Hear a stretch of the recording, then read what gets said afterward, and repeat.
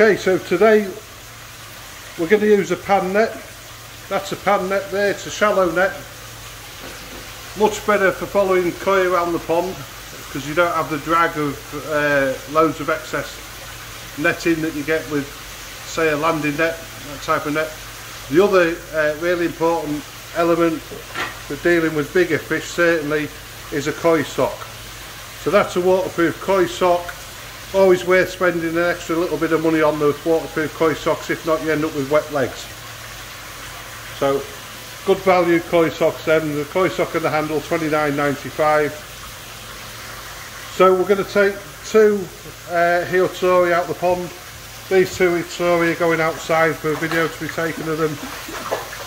You see Michael there. Hiotori's in the sock. Just going to drain a little bit of water off there. Lift it over. And the koi comes out the other end. Really important piece of equipment that saves the koi jumping and struggling and you're dropping it.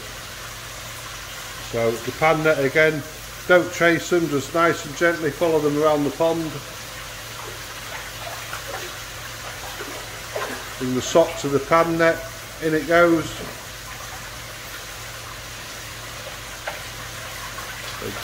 Again over and into our bowl. Right, so our photographing session's finished with the two Hiotori. Michael's now going to use the sock to put them back in pond one.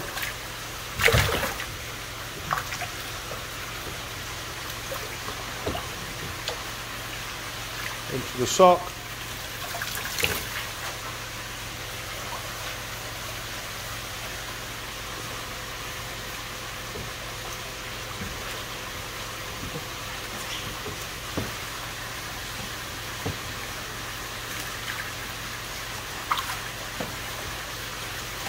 There you go, there is no safer way for transferring your koi. Okay, so I'm just going to show you another method for netting your, or bowling your koi. You might want to do this if you're inspecting the koi, if you're photographing the koi, if you want a closer look at them. So we've just got a 22-inch blue bowl, a pan net again, and we're going to fish out one of our Benny Kikos.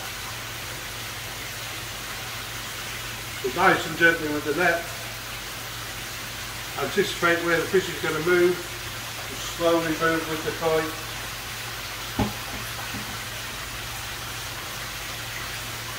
Once the koi is in the net, we're not actually lifting the fish out the water, we're just guiding it to the bowl. So submerge half the bowl in the water, tip the bowl and the net at the same time, and there's your koi in the bowl. The koi hasn't left the water, it hasn't felt the net on its back. As easy as that.